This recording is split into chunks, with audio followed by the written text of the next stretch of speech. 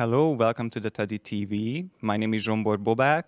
I will be your host for today's discussion called Invisible Threats, Similarities and Disparities of the COVID-19 pandemic and the HIV/AIDS epidemic. We're going to explore the topic with three guests, with Dr. Alexandra Juhasz, with John Greyson and Wieland Speck. I'm very happy to welcome all three of you. Alexandra and John are joining us via Zoom, and I'm extremely happy to have Wieland here with me in the studio because this was an experience that I didn't have very often this week, that there would be someone in presence here. But this is also something we're gonna touch upon in our talk. Yes, so before we start, let me just say a few words about our guests. Alexandra Juhasz is a distinguished professor of film at Brooklyn College, City University of New York. She's a filmmaker and an activist as well. She is the producer of the Teddy Award-winning film The Watermelon Woman by Cheryl Dunye, which actually, as Alexandra was just saying before we went live, was exactly 25 years ago that this film was shown here in Berlin. So that's also a lovely coincidence in a way. Yes, her work also explored HIV/AIDS and the activism surrounding it with amazing works such as We Care, Women and AIDS, or Video Remains, just to name a few. And her most recent work is exploring HIV and COVID. John Greyson is a video and film artist, and he's also a pioneer of new queer cinema. AIDS activism played a pivotal role in his body of work as well. He is the director of multiple Teddy Award-winning films, including Urinal, The Making of Monsters, and Uncut. And this year, actually, his newest short film, International Dawn Chorus Day, is playing in the Berlinale Shorts. And Wieland Speck, filmmaker, curator, also activist, and for us, very importantly, one of the founders of the Teddy Award. So everything that you see here now and everything that's happening here this week in the Teddy studio, it would be absolutely impossible without Wieland's hard work and dedication. He has been the head of the panorama section of the festival for over 2 decades. And HIV and AIDS was also a central topic in his work as well. So welcome, all three of you. I'm very happy that you could all be here and you accepted our invitation for this talk.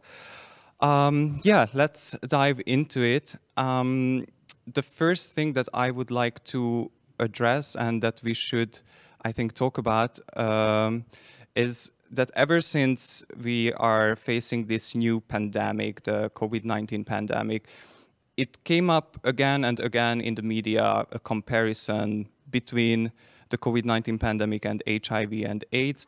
And it also sparked a lot of debates if this is at all possible to do that, is it ethical to do that?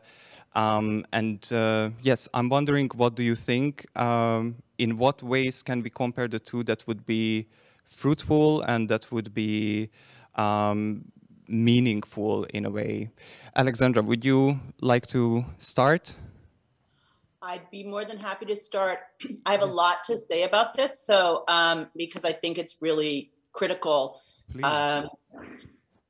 So I would say the similarities are that these are viral illnesses and they sit closely to trauma and fear for human beings, especially in that they were unknown and entered into our communities and bodies abruptly.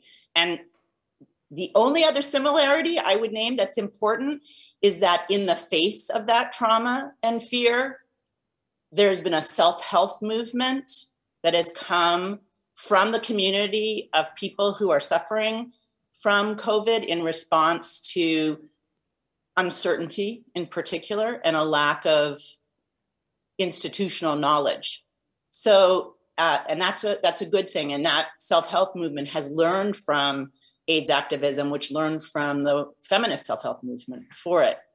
But there's a lot of differences. So I think it's useful. It helps COVID to learn from AIDS and the differences of HIV. And some of those, I'll list them pretty quickly. Our mortality rates are very different for people who have the virus. The modes of transmission are different. And that is, underlies the stigma associated to AIDS, how people originally got HIV/AIDS through sexuality and drug use. The response time from governments, medicine, the media is completely different. So in the first year of HIV, okay, so everyone gets that one. The amount of resources that have been poured in the first year, can't compare. The awareness of the world can't compare. And that has to do with technology, but also, who's afflicted. Now, here's the last similarity, stigma. So I'd like to think about COVID stigma today and why COVID stigma exists, because it does. I say this as someone who's had COVID and is now long hauling with COVID. It's perplexing to me why there's stigma around having COVID. And then the last thing, again, this is important to me. There's not yet a political movement. There's a self-help movement, but not a political movement in relationship to COVID-19. Now, it's only been a year, and I would like to hear John and Wieland talk about where we were a year into HIV and, a nascent politics. But one of the reasons why there isn't a COVID-19 politics is that we're all isolated from each other. And it's very hard to imagine doing the kind of politics we did around HIV when all of us are at home. And so put that on the table. And then finally, the role of technology has changed. Yeah. And it's affecting our ability to, in regard to all of these things, both positively and negatively. Yeah, absolutely. John, would you like to respond or add to that? I 100% agree. The differences are what we should focus on. And the differences are unbelievably fundamental and sweeping. A mask, it's not a condom. The crisis around stigma, and there's absolutely COVID stigma, but it's day and night difference between what was experienced in the first decade of AIDS, where whole populations, homosexuals, Haitians, hemophiliacs, heroin users, hookers, the 5-H club, the stigma and violence that was unleashed by a society, by a global society, was it's hard to get people back to remember what it was like, what that world was like. I think as well, Alex has talked about the medical response. I think with the cultural response, it's been fascinating watching, thanks digital world, thanks YouTube, a COVID cinema blossom. And so I've been part of, I feel like I've been part of 4 new collectives that have commissioned short COVID films. And this one behind me, which is in Berlinale, crowdsourced. I got 40 friends from around the world to shoot their Dawn choruses. And so I was able to sit at home and collect footage from around the world to tell a short story, a queer story about Egypt. But COVID cinema has a completely different rollout than what happened with AIDS cinema, where it was such a struggle in that first decade to get AIDS on screen in any meaningful way. And I really credit Berlinale for leading the way in terms of giving the support and the platform to early pioneers like Stuart Marshall or Rosa von Braunheim's Virus Has No Morals. These were landmarks that are really important to remember in terms of AIDS cinema. And we're going to see that much more quickly with COVID cinema, because there's so much more permission to speak about and talk about this universally experienced disease pandemic. Right, but I think on top of that, there's more permission, but there's some of the technological changes that are different from when we when we were producing activist cinema in relationship to HIV is that it's that much more accessible, it's that much more at hand, and it's that much more spreadable, distributable, not just easier to make, easier. So I was thinking about your collection that you did for what's it called? The name of the Canadian distributor, V-Tape? V-Tape. V-Tape and Video Data Bank and Video Against AIDS was a collection of 6 hours of short films, including yours, about HIV and AIDS. About women and AIDS. Yours was about women and AIDS, exactly. Right. Yeah. And that work that you did to pull 6 hours worth of tape together and sell it as a package, that may have been the first time that work disseminated largely in that way on VHS tapes, and people would buy the collection and then screen from it, because it's not like we didn't get the work out, but it's much harder than it was now and more cumbersome. Yeah, absolutely. Go on. I heard Wieland, I think. Yeah, Wieland. What is your view? Well, a lot, of course, has been said just now. Very important and deep observations. Let me take the connotation from Alex on the technical difference. Back then, only a few people spoke up and nobody listened.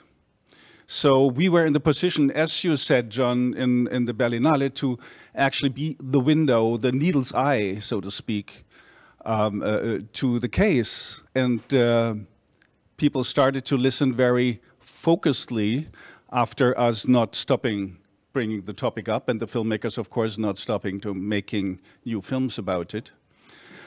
So that was a big difference, because today, everyone can say everything at the same time and all over the place. So it's much more difficult to navigate and get to a point as it was back then. John is wearing his T-shirt, Zero Patience. That was the first musical on AIDS, and that was a great success in the festival with great music too. We had the records and everything. And I still have a cap. I should have brought it today with Zero Patience. That was, of course, the patient number 0, and this is the smart way John was turning it around, that we have no patience anymore because nobody listened. Today, I think we have a situation which is the bare opposite of back then. Back then, only a few people that nobody actually wanted to know that they exist had a deadly illness. Today, everybody has it. It's the bare opposite of an experience. And still, you find many people today that think they're the only ones that have COVID, or they're the only ones that have to deal with this, because individualism from back then to today made big leaps. And I think we're actually almost on the end of individualism as an idea, because it has perverted into something that brings out the neo-Nazis thinking they're individualists and being against measures that most of us think are reasonable. So we have like no right-wing voices back then. They just tried to like uns totzuschweigen. What's the word? Try to make us not exist by neglecting us. And still today, I think the main power of homophobia is not so much the neo-Nazism, it's rather the liberal center being ignorant. So the ignorance is the homophobia of today. And at the same time, many gay men have become now a population. Homosexuals have become a population, let's put it that way. And now we're fighting for the trans people to be part of that population as well. So this is the point today, which of course overlaps in a not very healthy way with this pandemic. So I think this is a big topic that we have to deal with. Yeah, absolutely. Would Alexandra or John like to respond to what Wieland just said right now? I have two additions that connect. So I think that in relation to HIV politics and decades of working together and growing a movement to improve the lives of people with HIV, disclosure has consistently been a political issue and has had its own ups and downs politically, like highs and lows. But to disclose having HIV has its own history, and the same is true now for COVID. And again, nascent politics of disclosure. So it was important for me to say that I've had COVID. I think a lot of people who've had COVID don't say that they've had COVID. I'm long hauling with COVID. That is a term that means, although I fought it successfully, I still have symptoms. I will say they're not devastating symptoms. They aren't getting in the way of my life, but as many as 25% of people who've had COVID will long haul. And that is millions of people stay sick. And for some people that it is a disenabling illness, long hauling. And we learned as artists and activists, and this is, I think, what Wieland was saying, and distribution platforms and exhibition platforms and, you know, using the media, that we needed to put a name and a face and a story Absolutely. and a politics to having HIV. And we didn't want that to be controlled by mainstream media. So disclosure to me is, as political, is extremely important.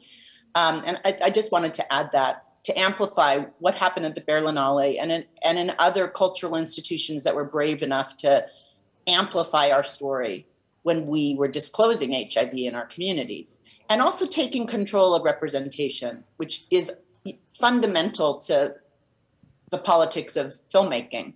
Yes, yes. We will get into the topic of representation in a few minutes because that's absolutely crucial to this discussion, I think. But let me go back a bit to this starting question, how in the media comparisons appeared about these two pandemics. One thing that I personally found quite troubling is that the HIV and AIDS epidemic was used as kind of a past reference point to this, and intentionally or unintentionally, but it rendered this this struggle as something of the past. Whereas I think that's a problematic in this discussion. What would you say, Wieland, about this? I don't know exactly. I mean, what we realize... He needs his mic on. Oh yeah, the microphone. So yeah, thank you. Sorry for that. Yeah. Thank you, Alex. Taking care of me. Thank God there's a filmmaker in the room. See, I was born with a microphone to my throat, and now I'm off duty, and I forget even to use it. Nice. I think the past... I know what you mean. You think it's kind of a fairy tale story, HIV today, for many people? Exactly. It's like something like Game of Thrones or so. Yeah, yeah. Well, we should look at Zero Patience again, I think, because that was depicting that dimension while it was happening. Yeah. It was so big for those who were affected and for those who understood what it meant and were not affected, maybe, that it influenced what we do today very much. Not just COVID, but also the way we deal with each other.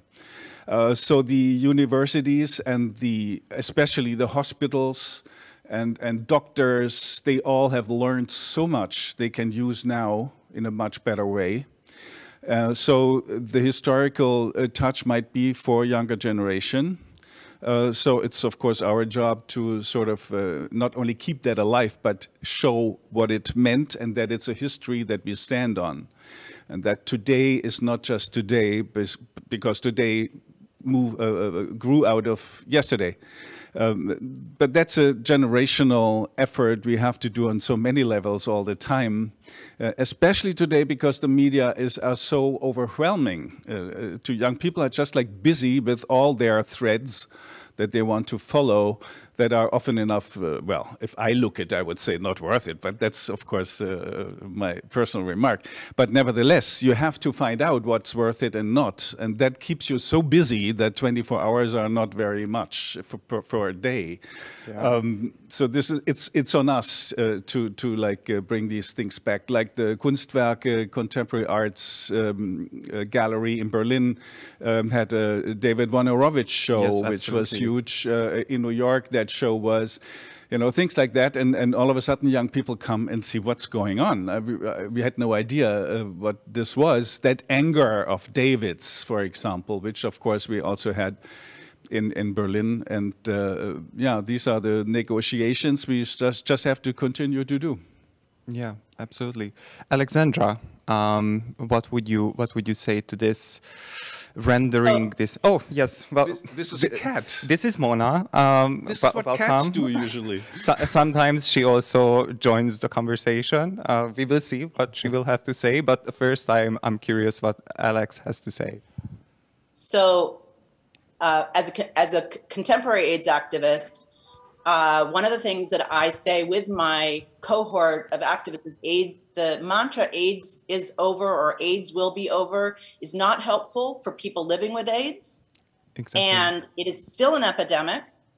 AIDS occurred in the past, and what we can learn from our activism at the beginning of the crisis and through the crisis ongoing is useful for us, but people have HIV now. And people are dying of HIV now. And the people of HIV now are the people who've always had HIV: women, people of color, people of the global south, trans women, poor people. And this has always been a crisis of poverty and racism, structural inequality, access to healthcare, access to education. That has been the story of HIV, and it still is for people with HIV all over the world. And so when COVID, I've heard people say the last pandemic, meaning the one that's over, meaning the one that's complete. That's an AIDS is over logic that is first untrue, and secondly, takes away the lived experience of communities and individuals struggling in the face of HIV today. So it's important to learn from our past, and it's important to stay present focused as well. And now we have two pandemics that are happening at the same time. There's a word for that. I think it's called, I heard a talk about it yesterday, systemic or something like that. And these pandemics, viral pandemics, are happening in relationship to epidemics in other locations, like of healthcare, yeah, of civil rights, you know, et cetera. Yeah. And so they amplify each other. What we hope as activists is that they can also learn from each other and cross-pollinate, so that people with COVID-19 can learn from HIV politics and work with the HIV community, political community as well. Yeah, thank you for putting that out, because I think it's extremely important to emphasize that this is not something of the past. Of course, it started in the past from today's point of view, but that this is an ongoing pandemic, and this is an ongoing struggle. Let's talk about now about HIV and AIDS in particular. I would like to ask you, what is your first memory with HIV? Do you remember still that moment when you heard about it for the first time, John? I sure do. I think we all remember that the first time it registered. I was living in New York with my boyfriend. We were painting the loft, and we were using the New York Times to keep the paint off the floor. And my eye, when I was laying out the newspaper, caught that tiny little, so many men sick with pneumonia on Fire Island. I don't know if I'm remembering the exact article, but I remember vividly that moment where Tony and I stopped and went, "What the fuck is this?" And And then life went on. And then weeks, months, and the word kept coming through because, of course, it was New York. And the first person I knew that fall was our janitor at my job, a film organization. And he was this cute clone with the mustache and the leather jacket. And then he wasn't there anymore. He was, and I asked our boss, where's Bob gone? And it was like, he's sick. He's called in sick. And 3 months later, he died. So it was early. It was 81. Yeah. Wieland. Well, I came back in 1980 from San Francisco, where I lived for a while, and also went to the Art Institute and made my first film that actually brought me to the Berlinale, because it was picked by Manfred Salzgeber for the 81 Berlinale. And then I asked, can I get a job? So that much for that history. But when I came back in 1980 to Berlin, from San Francisco and Los Angeles, the first thing I heard, there's a cancer that affects gay men. So this must have been 81, I guess, as well. And I just realized I come from where that happened, or where that is. And well, it's only due to circumstances that I'm still alive, because I lived exactly in the 2 years, 1.5 years in San Francisco where the most spreading actually happened. So that developed very quickly into doctors trying to find out what that could be. The Tropen Institute, the Tropical Institute, in 81, 82 started to make research on this kind of, they thought it might be some tropical disease. And they asked gay men, and I was in a gay commune, and my whole commune went there to the hospital, and we got give our blood and sperm and everything, and they were trying to find out what it was. So this was the very beginnings before there was a term for the whole. And then it developed quite quickly. In 84, I made this film Westler, and I had no scene relating to HIV, which was not called HIV yet. And that made me great sorrow. And I wrote quickly a scene that would at least address the thing, and the television, who was my producer, didn't want that. It doesn't help the story, It wasn't in. So right after that, I said, okay, we have to do, because we just learned safer sex, that at least a condom would be like an important new tool. Which was a totally heterosexual thing. Homosexuals did not know what a condom was, basically. Of course, you knew it somehow because you got horny when you found a used one somewhere on a corner as a kid. But it was not part of gay life at all. So we had to make it part of gay life in a very short period of time, as quickly as possible. And so I made the first set of videos promoting the rubber, which premiered actually in Montreal in when was that? I forgot, 89. 1989 at International AIDS Conference. The International AIDS Conference, and we were accused of killing people because we showed that the rubber also can break and stuff. It was a very dramatic time, you know, because nobody knew exactly what was going on. And you had all kinds of reactions, and gay men at that point only just learned that you have to care for someone. Yes. Because at that point, hedonism was in its first big height. And that was the freedom gays never had. For the first time, they had it, and right then, that deadly threat came. No wonder that there were all kinds of theories that this is a produced virus, etc., just to like kill those homos or to test a military thing. And why not take that group? That's perfect because they're like a close group, etc. So all these theories that you have today against the measures of governments on the COVID level, these Verschwörungstheorie, what is that in English? conspiracy theories. Thank Right. you. Thank you. Were exactly the same kind of that we have today. Yeah, Alexandra, I'd love to tell my first story, and it connects to what Wieland said. Please, I think that lesbians and feminists really worked with gay men to learn how to care and cared for gay men.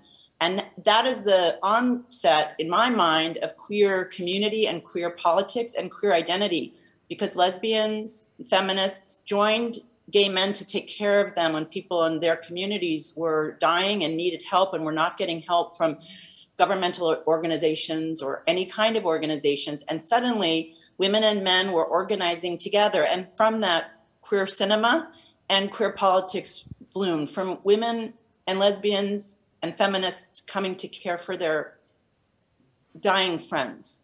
Yeah. And that was an awful time, and it was an awful way to find each other. But the legacy of that has been inspiring and beautiful and important for my life and for cinema. So my story is that I was in college in New England, in the country. For those of you who aren't from the United States, in the middle of Massachusetts at the little college. And I was in love with a closeted gay man. And he was in love with me.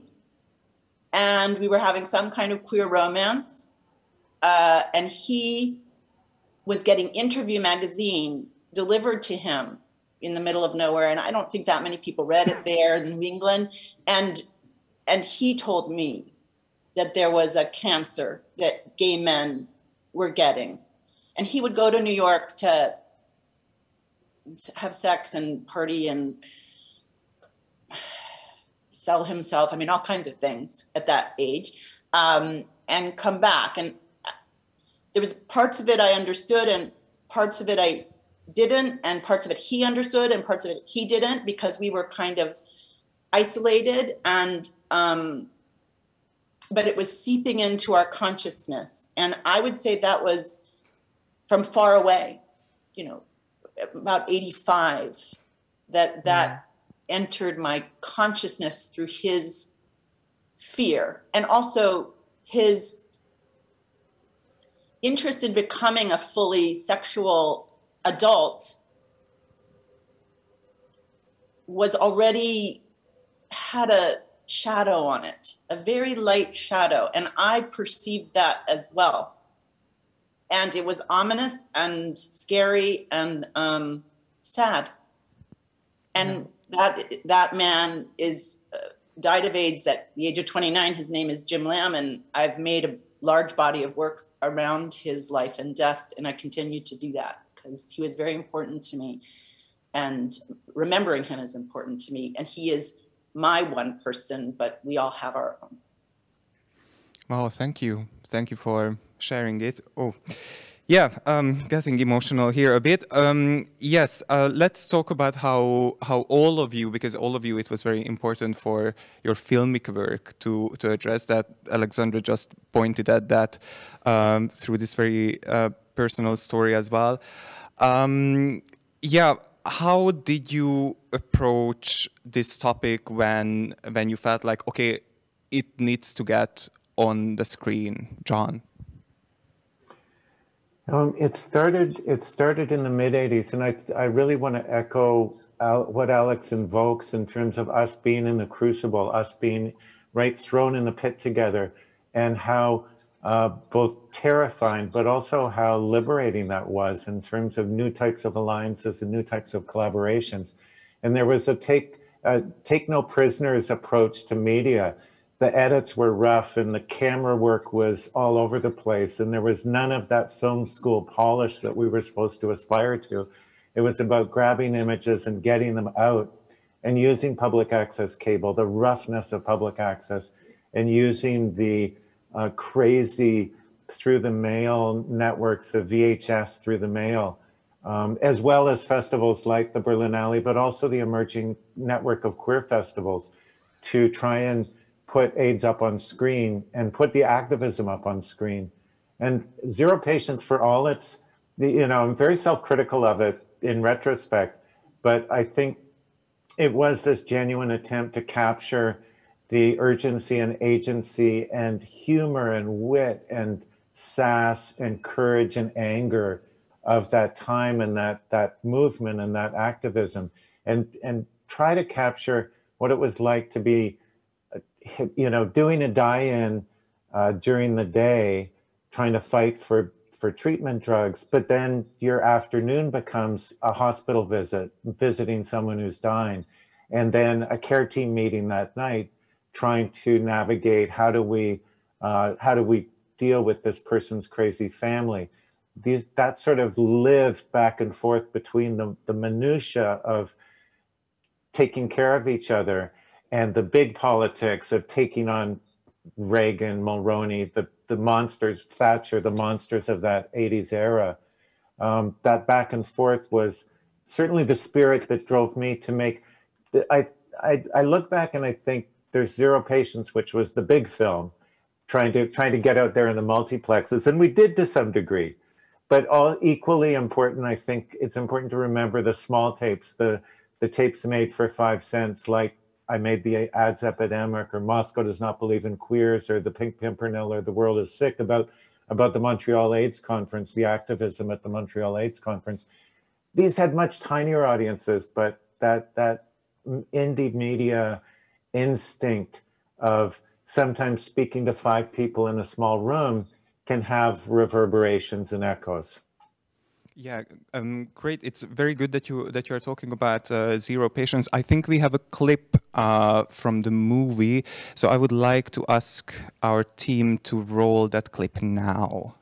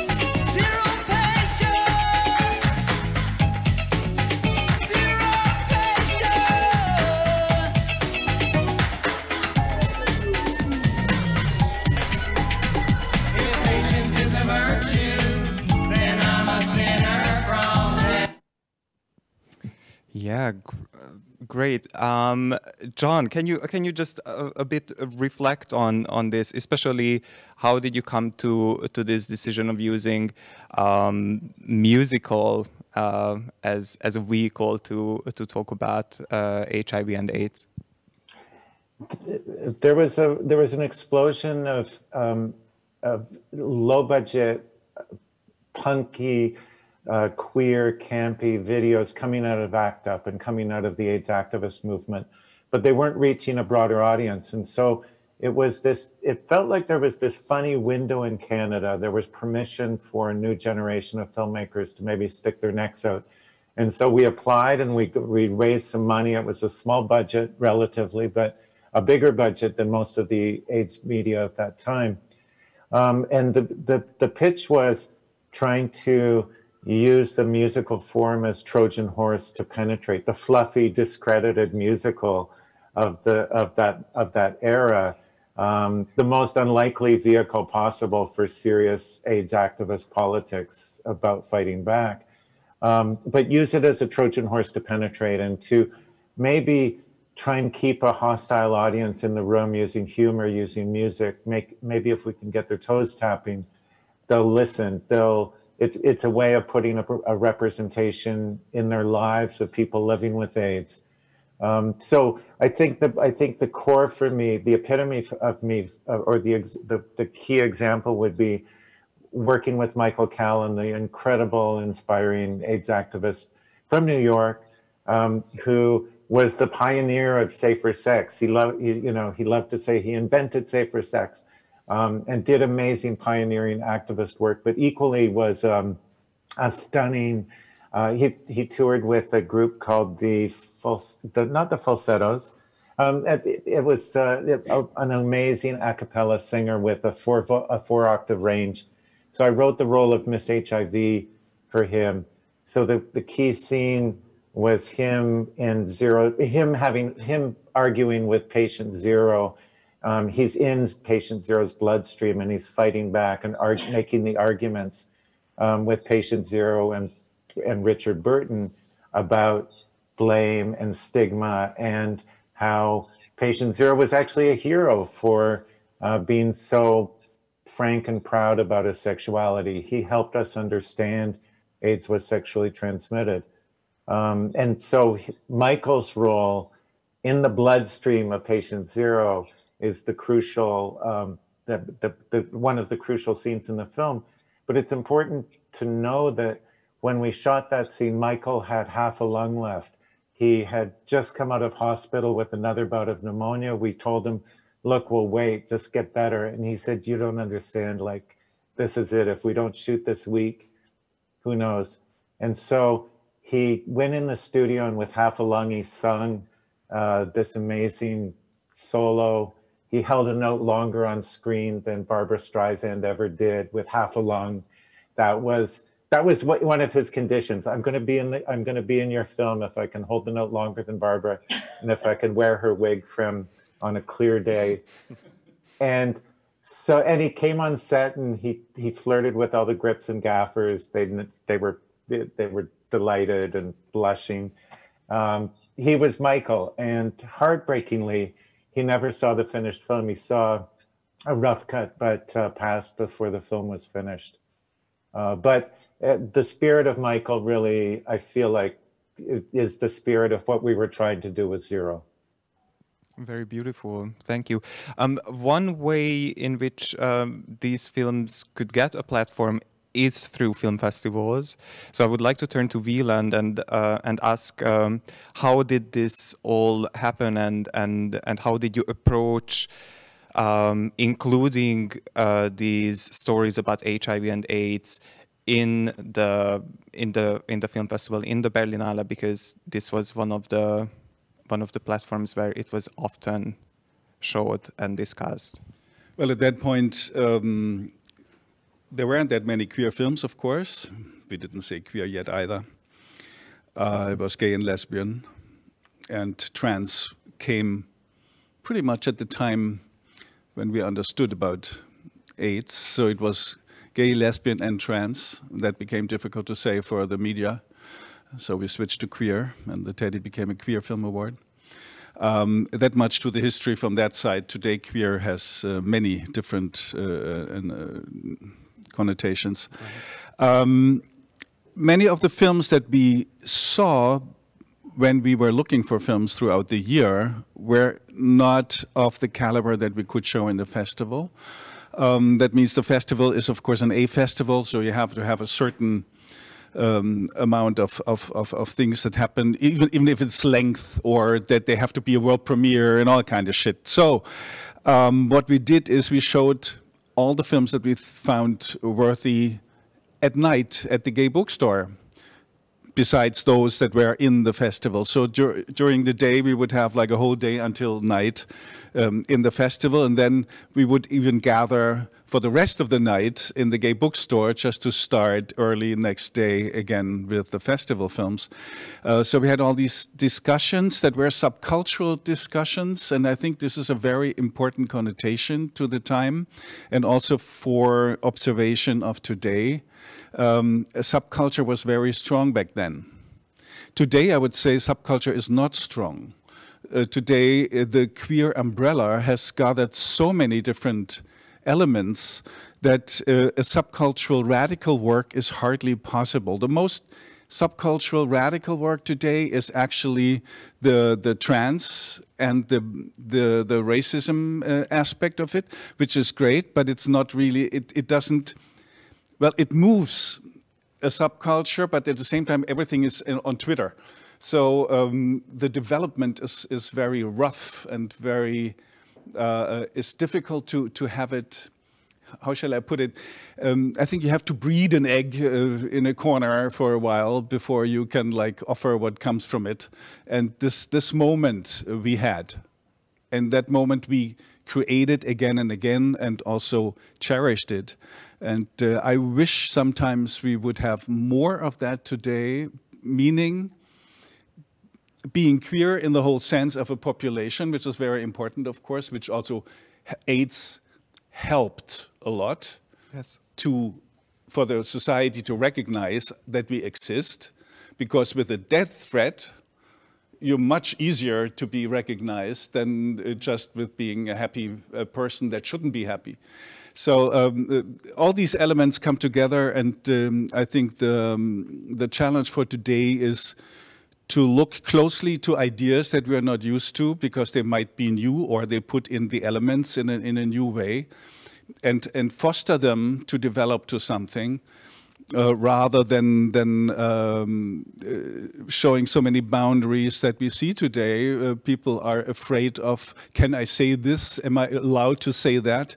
That is not a healthy way to like actually develop new thoughts.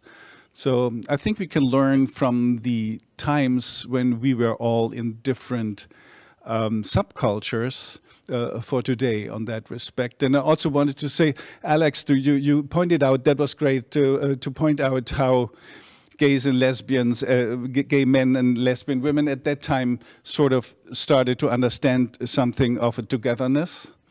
I think in Germany or in Europe, I don't know, but in Germany we quite missed that point. So we had a situation where the lesbian world was not really interested in what happened to the gay world, and the gay world was not really interested for the lesbians to join in either, except for personal cases. Of course, they were there, but it was not. It did not develop into a movement thing, which is also, of course, has to do with how feminism developed in Germany in the late 60s, early 70s, and lesbians were more with the feminist women, of course, that were basically against men. So men were put in the same pot, no matter if they're gay or not, which for us always was an incredible. We were like furious about this because we were put in the same pot with our enemies, you know. So we had a different thing there, but nevertheless, I think we slowly also learned to do that, and the queer term also helped to learn that. And today we have a much different amalgam of the different queernesses, let's say, than we used to have, which is a good thing. Yeah, Alexandra, Alex, would you like to respond to what just Wieland said? And in the meanwhile, as like after you connect to what Wieland just said, I would also like if you could talk a bit about your work on women and AIDS in particular, because I think that's also very important and it could be a good connection here. Absolutely. So thank you for nuancing that history. I think it is really.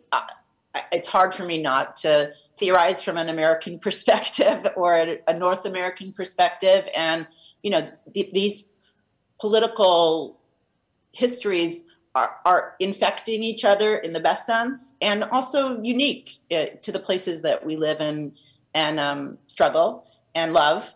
And I think one of the connections I would make to your point, Wieland, is that AIDS politics, AIDS activism, queer activism at that time did happen in small, local, homegrown settings like bookstores or bars or clubs, or in New York City at the Gay and Lesbian Center where ACT UP occurred, but lots of other meetings happened. We did do this work locally, and I think, and in face-to-face, and that is one, we're thinking about COVID, that we can't get that passionate connection is really making a COVID politics hard. And I think connecting to John's point about working with Michael Callan, I think it's very hard for people today to understand, and in the best sense, what it was like to be living with friends and community members who were dying.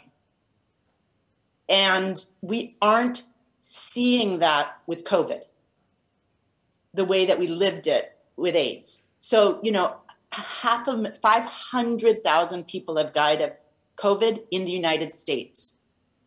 And I was at a meeting yesterday about HIV and COVID lecture. 700,000 Americans have died of AIDS in 40 years. And that is a huge number. But we are not seeing dying people around us, the people that we love. They're dying in isolation, and we are in isolation. And we were fueled by that death of our loved ones and their illness. And every day we would start again, because it's horrible to live around people who are dying. It's horrible to love people who are dying. It's horrible when people you love die. And it decimated our communities. And it is still doing that. I want to remind you, there are communities who suffer in that way today from HIV. And I also wanted to say about John's work, and it oddly connects me to the Watermelon Woman. I love that he worked with humor in that film. So that sort of oscillation between how serious it was, how sad it was, how unfair and brutal it was met with humor and joy and song and beauty. And that what is and was the AIDS activist movement to me. And that's what Cheryl did with Watermelon Woman. She wanted to share something that seemed threatening, and she did it and does it still with humor, with passion, with joy. And there's lessons to be learned from John's work and Cheryl's work in this regard. My first AIDS work, Women in AIDS, I think there was much humor in it. It was for the Gay Men's Health Crisis Living with AIDS show. It's a public access television show that was run by Giancarlo Musto in New York City. And its first half an hour show was Women in AIDS. I was 23 years old. I did not know how to make film. I was not a film student. It could never have been in the Berlinale, because it was what John had said, not an A-level film. It was cable access television for New York City. And then it traveled as a VHS tape. In 1987, I was a kid and I was a feminist. I was a nascent queer thinker. And I joined other feminist activists in New York and around the world who were trying to make people hear that, as John said, AIDS wasn't about risk groups. That was bad science. It was nonsensical. It was also racist, homophobic, and sexist at its core. It was a virus, and everyone was going to get it unless they took precautions, and women had it already. And, the focus on gay men in the history of AIDS, starting at the beginning to this day, is at once true, because that community has been decimated and is continuing to be scarred by HIV. But it has never been about homosexuality. It is not about being gay. It is a virus. And the virus has moved around the world and affected poor people, women, and people of color disproportionately from the onset of AIDS. And we knew that in 1987. And it's still true to this day. And that has been very hard to share and circulate.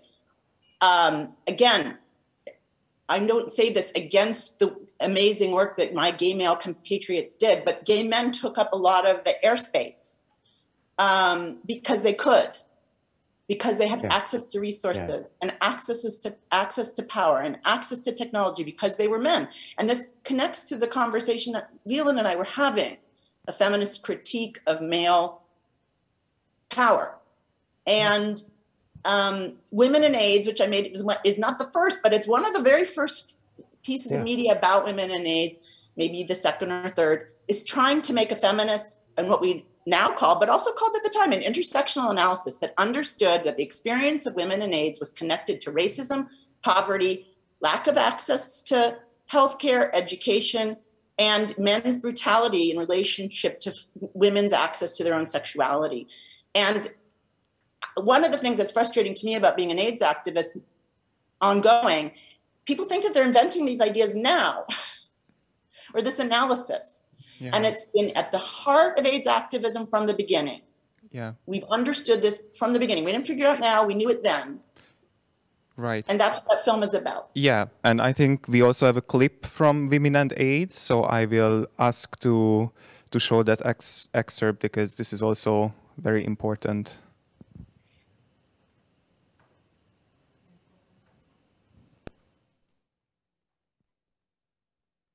Let's see if we do. Yes. So women take care of everyone. Who takes care of women? No one. Who takes care of the woman? No one. I mean, we get support here from Sue Edith and so on, but to an extent. But when I go home, who takes care of me? Sometimes I'm sick and I can barely get up. I mean, I have arthritis. As young as my knee is always going out on me. I can't even get up out of my bed. And I wish somebody was there to at least bring me a cup of tea or a little Well, soup. right now I'm there and I bring her the cup of tea. If I don't go to work, who's going to support me? Who's going to support my child? Women have been dying of this disease since 1981. I don't even talk about that, but and nothing really was done until '86. Suddenly, because there's a threat. Great. Yes. So this was, I think, also very, very important to address and to show, particularly because when I was preparing for this talk, I just read a study that actually the population living with AIDS or living with HIV or AIDS right now, actually more than 50% of them are women. At least this study showed that. So I think it's very important that women voices would be included in this discussion and it would be pointed out because, yeah, as Alexandra very eloquently said, it is very often connected to gay male population. However, it's a different story. But would one of you, John or Wieland, would like to connect to what Alex was just saying before we showed the clip? Maybe John or Wieland? Well, I haven't seen the clip, unfortunately. Yes, of course. I couldn't see the clip, so I cannot connect directly. Yeah, or what Alex was saying more so. John was about to But open yes. his mouth.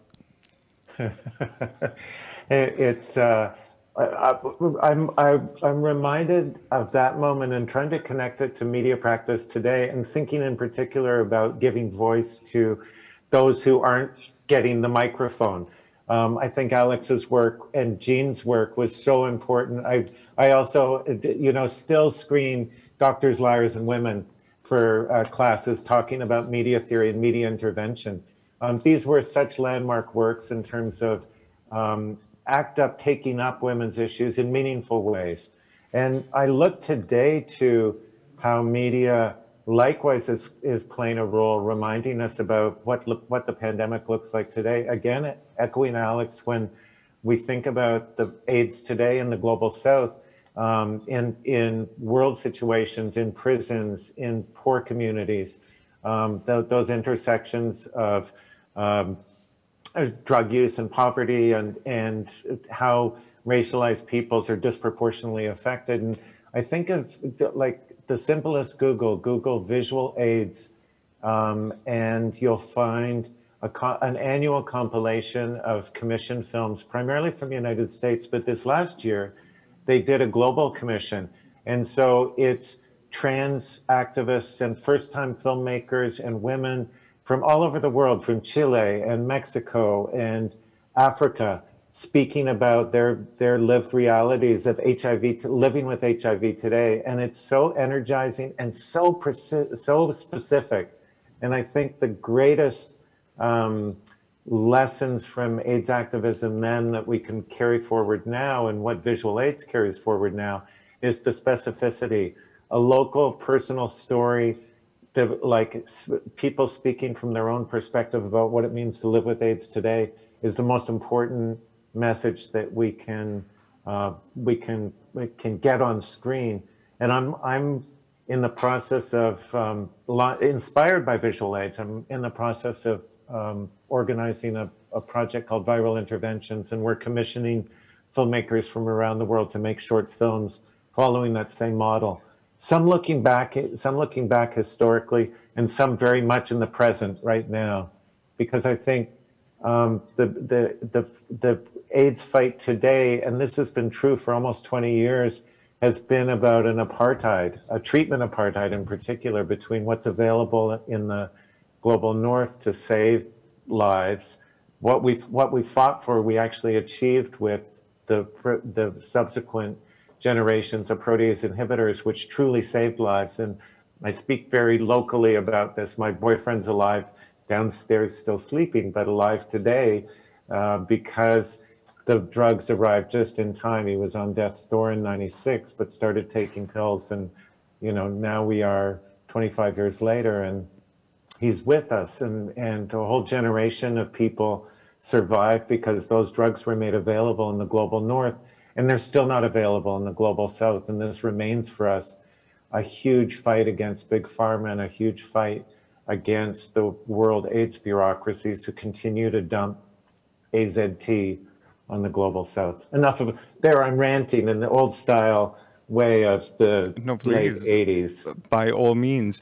But this is, I think, also a great point to bring in issues of representation, which I think we should talk about, especially in the context of visibility and invisibility. We've seen loads of works throughout the time that addressed HIV through invisibility, and that were problematizing how the media visualized AIDS and HIV. What can you say about this dilemma, how to bring HIV and AIDS in a visual form, for instance, to the big screen? Wieland, maybe we can start with you this time. Well, I have no exact idea to that at this point. I mean, the world has seen until the 80s so many pandemia, especially in the world that doesn't even have the medication against HIV. Right. So there were many other terrible things happening to people. So we have to deal with the North-South. We have to deal with, in our own society, with the class system. I think nowadays, I think it pretty comes down to that. That we have to go back to class and redefine it for our today's purposes in order to detect the problems the society has today. The consciousness about the global situation, the world, the earth, the insane earth getting more and more sick, kind of thing. I mean, we were talking about this 40 years ago. There's no doubt about it. For me, the importance is not bigger today than back then, only that more people talk about it, which is good, and more people create waste, which is bad. But we're still at the same kind of level. How can we make things better? And we have to find ways to collaborate. For me, it's not easy to make a connection to HIV because HIV is, of course, still there. We all know, but you cannot put it like above something now, like putting on a big screen. I would not know how to do that. I mean, I hated Philadelphia back then. I was puking at the screen. And it was in the Berlinale, you know, it was in my own festival. But of course, it was in competition. I could not hinder it. But nevertheless, how can you film 90 minutes around a kiss? That doesn't happen. And these things, of course, would be still would not be a problem today, I would say. But nevertheless, to go too much into detail, I think today we should try to see a bigger picture that also creates the possibilities of solidarity between people that are rather misstrauisch. What's the word? Sag nochmal? Distrustful, yes. Distrustful is part of it, definitely. We don't trust many people today because we're all blabbing at the same time and not listening. So I think we should sort of get focuses in this, so solidarity has a bigger... I think we talk so much about diversity because the diversity shrank over the last 15 years, so much that we now realize every individual is basically an own unity, and there's not much solidarity. At the same time, we have Fridays for Future. We get like a feeling for a movement that I easily relate to. We have lots of people working for Greenpeace and for Amnesty International. There's a lot of things happening. We just have to get a focus on away from the distractions that today's media also bring in. I don't know. Yeah, absolutely. Alexandra, would you like to connect to that? Sure. I think a couple ways to continue this conversation is to say, for people who are continuing to do HIV/AIDS activism, for instance, the group that I'm most involved with right now called What Would an HIV Doula Do, who is now doing COVID activism related to HIV activism. I think the question of undetectability for people who have access to medication has become a sort of game changer in relationship to thinking about politics of visibility. And so that is connected. So I pivot a little bit. I do a body of writing and thinking with the AIDS cultural theorist and activist Ted Kerr. We are finishing a book right now, which will be coming out soon, I hope, from Duke University Press, where we periodize the cultural history of AIDS. And I'm making this connection because Ted and I talk about the current body of film and video, and there's a lot of it about AIDS. We call AIDS crisis revisitation. So when we see AIDS in contemporary media, and we do all the time, I'll just point, for instance, to It's a Sin, which just came out here in the United States. And it also plays at the Berlinale, in the Berlinale series this year, yes? It looks back. It only thinks about AIDS as something that was in the past, and here again is that politics of it's over. So we can look at it safely because it's over. People now, at least people have access to medication, now live good, healthy lives. That's a win. So because we can look backwards, we think about the trauma and victories of a previous generation without trying to make work about the lived experience of people with HIV. Lived experience of people with HIV, gay men and others who are on medication are undetectable. And that produces an entirely different logic of visibility. And we're grasping with that, to talk about it, to see it, to name it, to live with it inside of community, to have sex and, given that people are undetectable. This is the current politics of HIV. It's live, it's exciting, it's important. So that's what I would add to the conversation. And I think the through lines between that and COVID are strange, right? Because Certainly. HIV is a treatable disease, and COVID is not. So COVID activists can be heartened by and learn from a movement that in people's lifetime, in John's husband or boyfriend's lifetime, saved him. Yeah. And my hat's off. I certainly do not want to go down in any way as anything but celebrating and thanking gay men for every single piece of cultural capital, money, art making, passion, care that they have done in this story. So I want to celebrate that and thank them for where we are in relationship to people living with HIV. And, I hope that same kind of attention and capital will follow in relationship to the millions and millions of people who are and will suffer with COVID. And I think we can look at these historical representations like It's a Sin, and celebrate what is being said in them. It's a Sin is centered around a young woman who's the only one with the brain in a collective of gay men out on the town, discovering their bodies and their sexualities for the first time. And she's the thread through that series who brings activism and some caring. It's a thoughtful depiction. I think a more exciting one is the community represented in Poses last season, where we see the house, the houses in the Vogue scene get involved in ACT UP, and they actually restage the St. Patrick Cathedral occupation, and they do so in. The writing is quite extraordinary, and it's quite critical of the white male privilege that was at the heart of ACT UP, but that was also contested. So there's representations on screen, I think of Beats Per Minute from France.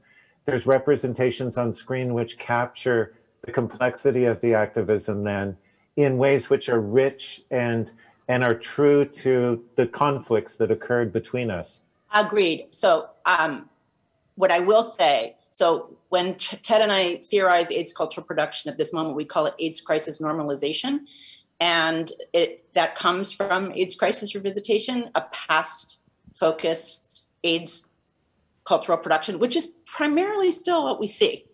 So look at what you've listed. All of those are great pieces of filmmaking about the moment where we all became activists, the moment we lived through, our generation. Yeah.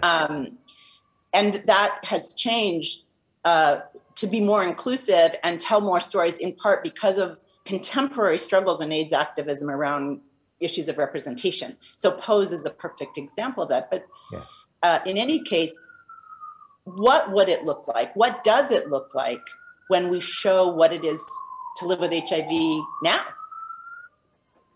Where are those movies? They're on visual aids. That is correct. And by the way, I was on the selection committee that chose the amazing last 2 rounds of films. And I'm really glad that you shouted out visual aids. It's really important work that they're funding. And that's correct. That is, and so I think it's an exciting moment that the revisitation allowed a lot of us to heal, to remember, to acknowledge our trauma, to celebrate the work that people did before us and the suffering of people before us, but also then has given us some permission to move on and be now in the present and witness the lives of people living and suffering from HIV now, living with and suffering and fighting. Yeah, absolutely. Let's talk about care as well, because I think whenever it comes to a pandemic or some sort of a crisis, like the HIV/AIDS crisis or this current COVID-19 crisis as well, care is important. Like, that's the only way how we can cope with it and how we can go through. Can you tell us a bit about models of care and the role of community in that, in the time when HIV and AIDS appeared? And we already touched upon this. This has many difficulties today with the COVID because we are so isolated. And I wonder in what ways can we effectively care for each other when actually physical presence between each other is seen as a threat in the current moment. Maybe we can start with Wieland. A difficult question, because it's an experience we all go through for the first time. And that makes it already extraordinary. Every single person is affected, not in the same way, of course, because every person is different, but objectively in the same way. Not to touch another person for such a long period of time is one thing. Not to travel. I mean, I've never been in my life for that long in Berlin, than in the past year. But this is something everyone can easily understand because everyone is in the same thing. The care aspect is, of course, in the AIDS times, we learned to care. We learned to step back from hedonism and realize that there is more than just like having sex. That step was a huge step. I don't know how that would translate to today's situation at all. I mean, I have like so many one-on-one walks, like many people do. I spend more time with one person in one session, so to speak, than I ever did. People that I know for decades, all of a sudden I spend 3 hours in a row with them. So it becomes a care that is also connected with being together and not being distracted and not being in a party, but with one person. I think there are changes that come from that in the social behavior. I'm not on Facebook and those social media, so that's of course. So I'm a little bit an outsider in many ways on that level, because many people connect on that. But I'm also have like a smartphone and do messaging, so that is also happening a lot. Of course, more than usual. Email, even the fax machine is broken. But the care aspect is something that has turned into a new dimension. And of course, we have always the connotation of female as caring and male as receiving. That was broken by gay men back then, a big deal. And that also brought some sort of respect, I must say, to gay men, which they didn't have before. And now we have most women working in the care business being paid less, as we all know. I mean, this is all discussed in the media, and nothing seems to be really happening against this. The privatization of healthcare and all that. These are things we have to politically fight against and put the finger on.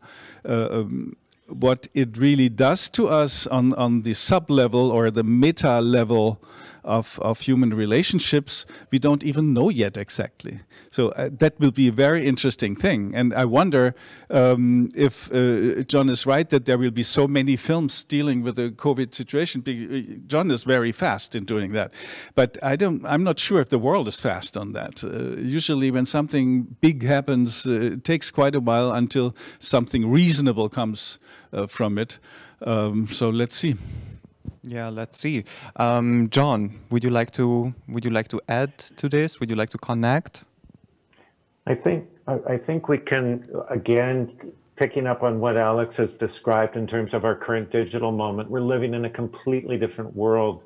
And so even though we're in isolation, we've never been more connected. Here we are speaking from 4 different cities together about this global situation. And I think the contrast, on the one hand, I have that my inbox fills up every day with new operas, new dance pieces, new COVID dance, new COVID opera, new COVID plays. Everybody's being so creative. The artists are exploding, figuring out their Zoom cameras and exploiting.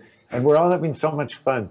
And on the other hand, what's in my inbox but headlines about situations like Israel-Palestine, where you have this apartheid between access to vaccine. Israel, one of the most jabbed places in the world, high rollout of vaccine. And on the other hand, almost complete denial of vaccine rollout for people literally 5 miles away. And the inequities, the political struggles that COVID's rolling out for us day by day around the globe, are we using our media tools, our Zoom cameras, to talk about the right things? I think that's the urgent work isn't that we have access to the tools, the urgent work or the ability to get it out. The crucial thing is, are we focusing on the right things? Are our debates, our political debates about this pandemic, focusing on what's really going on? Yeah, thank you. Alex, what is your point of view?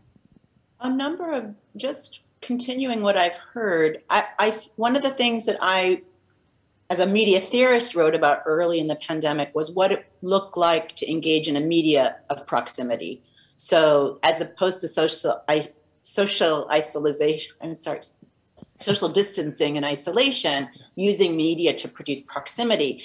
And I really resonate with Wieland's point about what it's like to be with one other human being for an hour, for 3 hours, for 3 months, for a year, and the intensity of proximity that is produced face to face, and what it would be like to build together media experiences like that. And I think we are. So I think that like radical COVID cinema and radical COVID communication is trying to build the feeling and intensity and meaning of proximity into these technologies against the corporate systems that have been underwire all of these interactions. And I'm excited about that. As you know, my more recent work is as a scholar of the internet.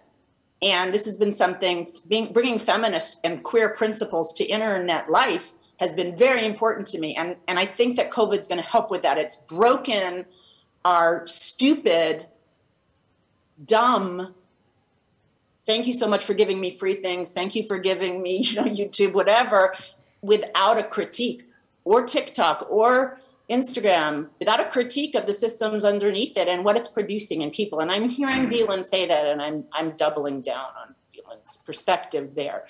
I will say that the COVID care looks like mutual aid. We've seen this all over the world. And again, these are not things we're learning in COVID. They're things that are coming back, what it means to help people in your block, in your building, in your town, giving them food, helping them shop, getting them in the United States appointments.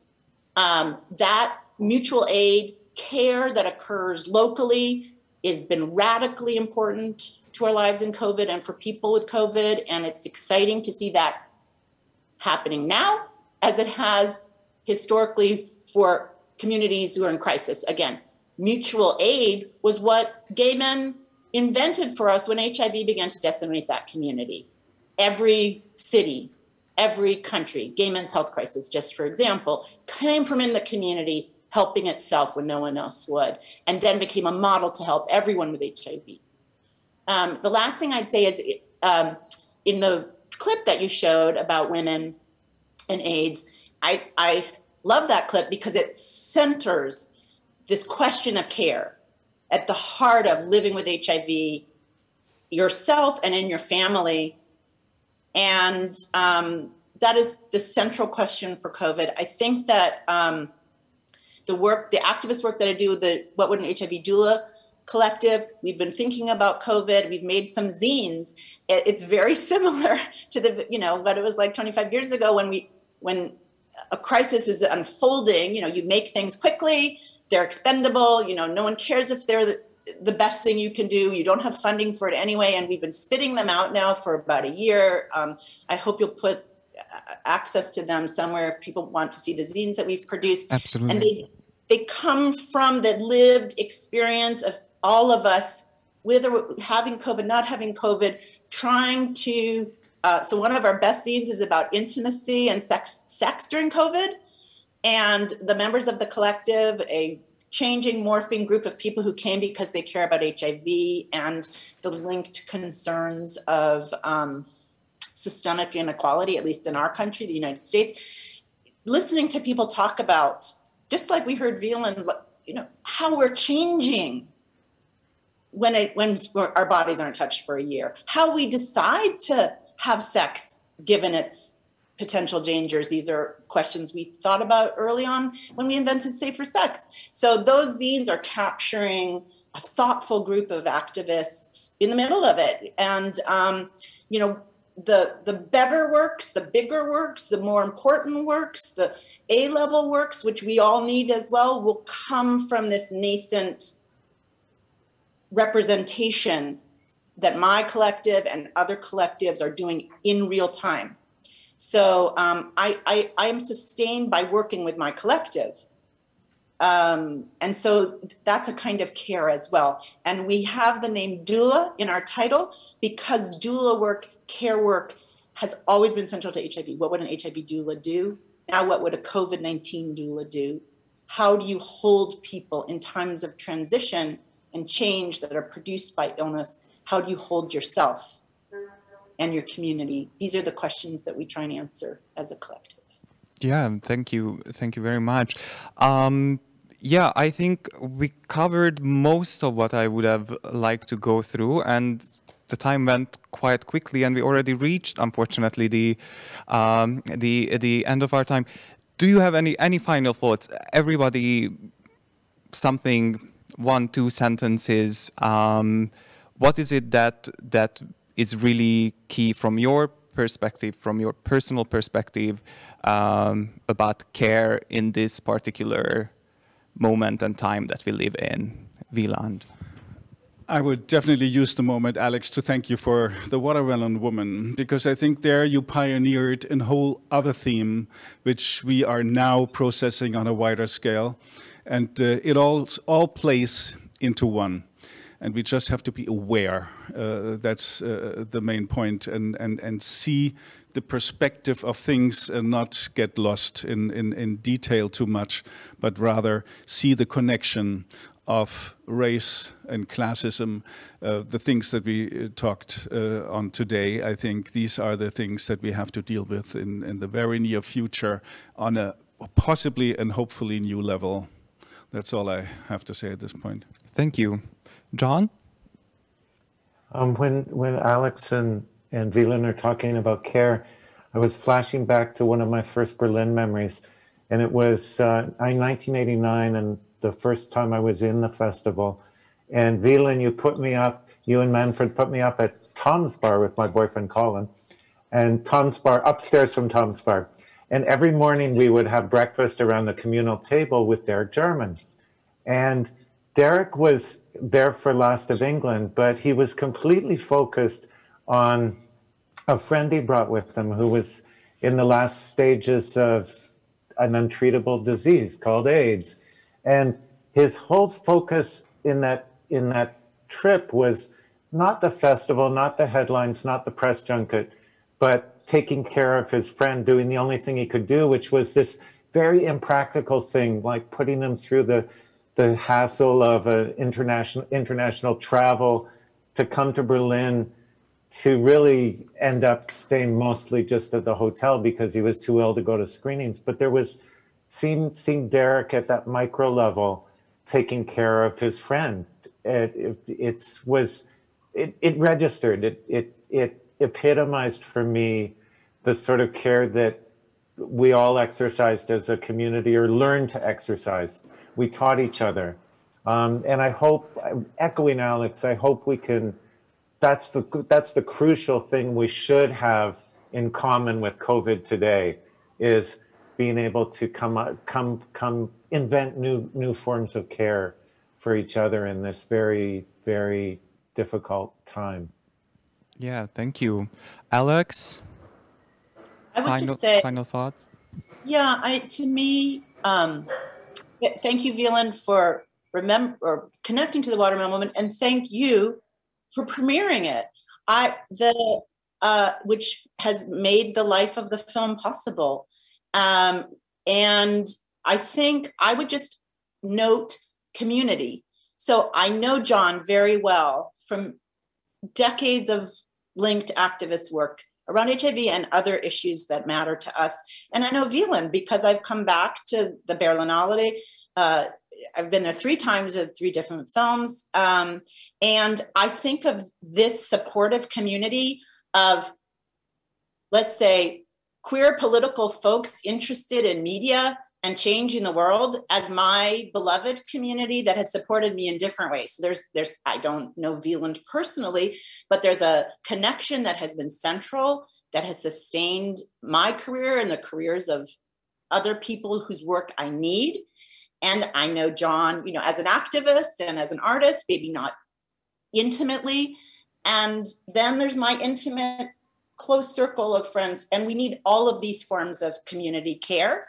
And that's what an activist community is. So, thank the Teddies and Wieland and the Berlinale for producing a place where queer film has been supported and thrived and has changed that part of representational culture for the world. And thank to John for the amazing films he makes that move in that way. So to me, it's a celebration of community and all of its complexity. Wonderful. That's very beautiful. I would like to thank all three of you for being here and discussing this not so easy topics.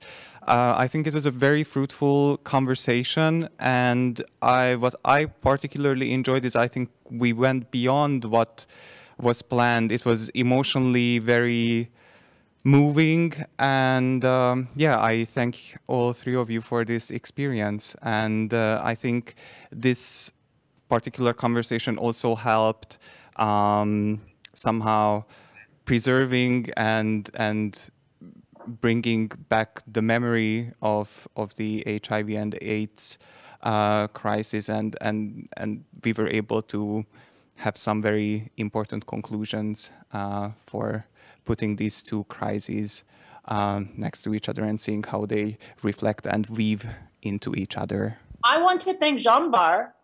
I said that right, I hope? Yeah, perfect. Really, really smart programming, great questions. And also just to say that I find intergenerational work to be key for AIDS activism in particular, and thinking about sharing these legacies, but also learning from your experience now. And talk with the three of you. So thank you so much. And those of you who were following this talk, we will go on a short break. At 4 o'clock, we will be back with another talk about queering common space. So don't forget to come back at 4 o'clock and enjoy that talk as well. For me, this was the last talk here at the Berlinale this time. Hopefully in June, maybe in person we can see each other. But yeah, for this online version in March, I also say my goodbyes. Thank you for being here with us for this week. And yeah, I'm looking forward to the June, hopefully live version. Goodbye.